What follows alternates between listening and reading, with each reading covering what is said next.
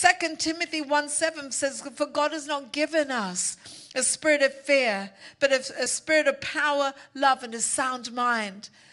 God did not give us a spirit of fear, church. If you have a spirit of fear, timidity, or anxiety, it didn't come from God.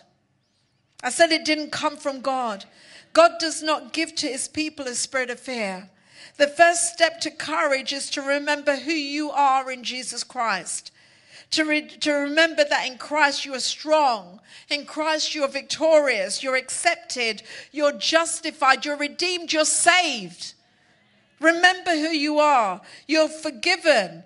Your sins are washed away. You are seated with Christ Jesus in heavenly places. You are justified. You are righteous.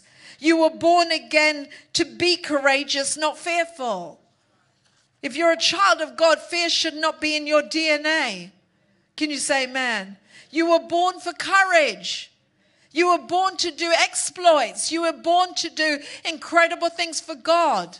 Can you say amen? You were born for bravery. You were born for strength. You were born to be an overcomer. God has given you his spirit, and his spirit is brave. His spirit is an overcomer. His spirit is courageous, and if his spirit lives on the inside of me, then I should be all that he is. Can you say amen? You were not born to be a loser. You were born through Jesus Christ and through the power of the Holy Spirit to be victorious over the problems, struggles, and trials of life.